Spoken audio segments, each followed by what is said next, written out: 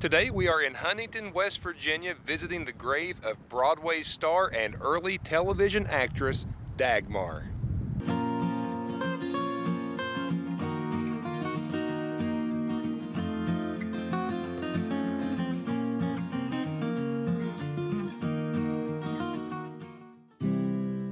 Born Virginia Ruth Egner in 1921, the actress who had become known as Dagmar achieved the classic story of a small-town girl making it big. Born in Yawkey, West Virginia, Dagmar had moved to New York with her husband, who was a naval officer stationed on Long Island. Although she became a fashion model in 1944, she was encouraged to audition for two comedians who worked on Broadway. Dagmar was cast in the Broadway show Laughing Room Only. In 1946, Dagmar was once again cast on Broadway, this time as a chorus girl named Bubbles in the Broadway comedy Burlesque.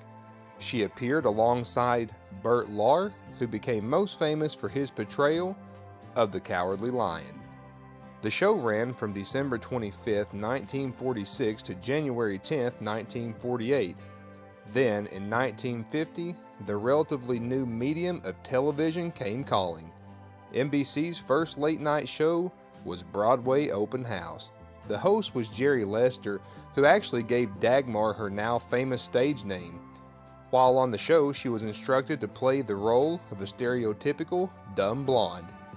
With Dagmar's full beauty and figure on display, she very quickly became a hit with the viewers, soon attracting more attention than the host. Unlike her character, Dagmar was very smart and bright. Dagmar, being so captivating, soon saw herself with a pay increase. The elevated attention caused friction with Lester, who eventually walked off the show. Dagmar then became the host.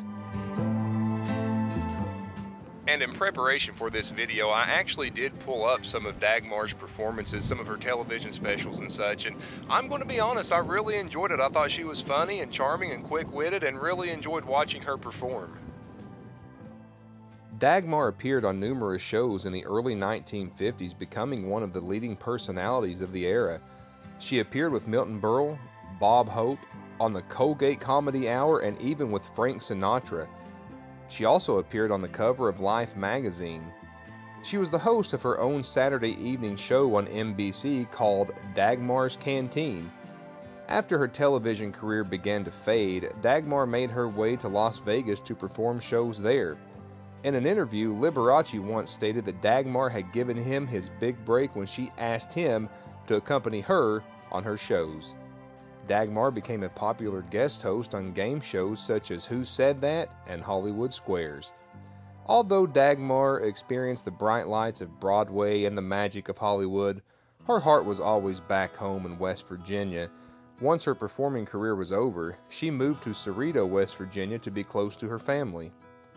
Dagmar died in Cerrito, West Virginia in 2001.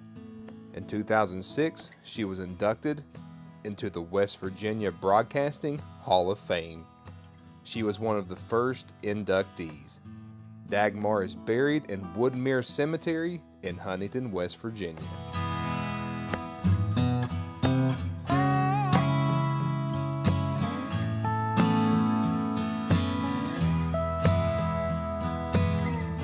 I want to thank you all for watching today's video, and I really enjoyed learning of Dagmar's story and of her career, and I am constantly chasing interesting stories, and I'd like to invite you all to come along.